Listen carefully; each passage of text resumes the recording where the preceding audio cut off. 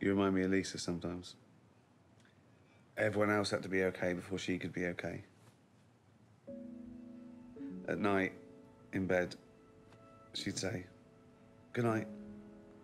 And sometimes I wouldn't answer her to wind her up. And she'd go, "Say it. You gotta say it, or I can't sleep."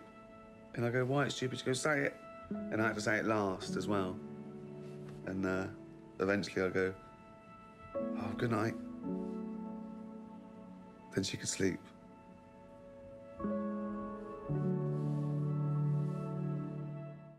Good night, gorgeous. Say it back. You gotta say it back or I won't sleep. Good night. You said it. Good. Now I can sleep. But I hear the silence now, from wall to wall. Never heard silence.